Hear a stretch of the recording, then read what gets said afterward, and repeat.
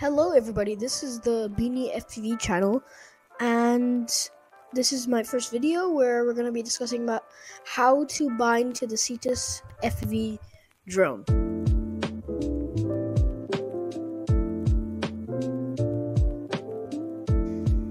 Hello everybody and welcome to the Beanie FPV channel. So today what we're going to do is we're going to bind the radiomaster tx8 to our cetus FPV drone. So what we'll need for this is our radiomaster tx8, our little pliers or whatever you want to call these, our cetus drone, and some batteries to power the cetus drone.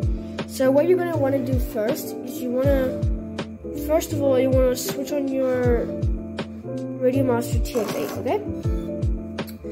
And this will work for any deviation controller as well. So right now I have a random model set up here. Just gonna go to model menu, model setup. I haven't set anything up on this model already before. So what you're gonna want to do now is just go straight to FR Sky. Select the FR Sky in your receiver options. Click FR Sky, and then you'll see that it will be. You don't need to mess with any of this stuff except for the frequency find. That will be set to -50. That will put it in D8 mode because this is not a OpenTX controller. This is a deviation controller. It's not fancy or anything. So to put it in D8 mode, because the cetus FPV drone has a D8 receiver in it, you're gonna want to put this in D8 mode, which is -50. I don't know why. Once you have that set up, you're gonna just put your controller to the side just for a little bit.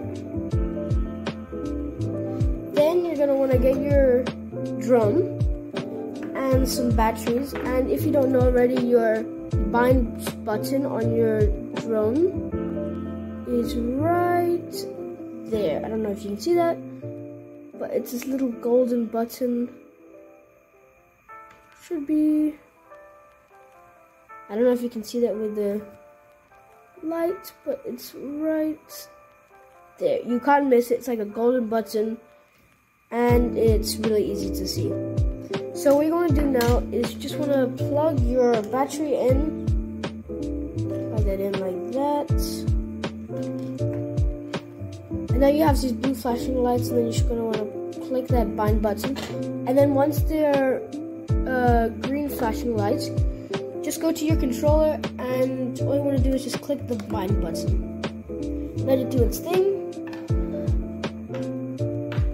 And it should turn blue when it's successfully bound. And we have successful bind, because as you can see, there's these blue lights. So, but right now, so to set up the switches now, we don't need to use this anymore. We can put this away. And we go here to our mixer tab. We're gonna go to your mixer tab to set up your switches for to arm the drone and to put it in different modes. Now, the cetus FPV drone does not run Betaflight, so it runs its own software called Beta FPV, and I did a little bit of digging there, and I found out that AUX1, which is this switch on the radiomaster TX8, will always be your arm switch. AUX1 is your arm switch, AUX2 is your mode switch, okay? So just keep that in mind. So now we want to go to our mixer tab, click mixer. We don't need to all that stuff. I've already set this up, but I'll just set it up before the video. So you just want to go to the simple, like channel 5, normally there's nothing. Then you go to simple, click simple, go down 2 times. When it's like here, flick AUX, you want to click AUX1. There you go. Like if you flick it back, like if I would put it in this position, that would be my arm switch, and I want to flick that, and SWG1 is my AUX1 switch. So we're just gonna click save, and then we want to go here where there's nothing right now. Click simple, and this would be our mode switch. So we're gonna click that as our mode switch. SWD1 will be our mode switch, okay? So we're gonna save that. We're gonna go exit, and we're gonna reset these switches, of course. And now, if we plug, we're gonna our cetus batteries in, we should now be bound. Flicking your arm switch will maybe speed up the binding process when you plug your battery in originally. And now we just click arm. One of my motors is hitting the frame, and it does that a lot. This motor does this a lot. This is also a little tutorial. If one of your motors is not spinning, you just want to lift it up off the frame, because sometimes it's hitting the frame a little bit, and that might stop it from rotating. Just set it up there, and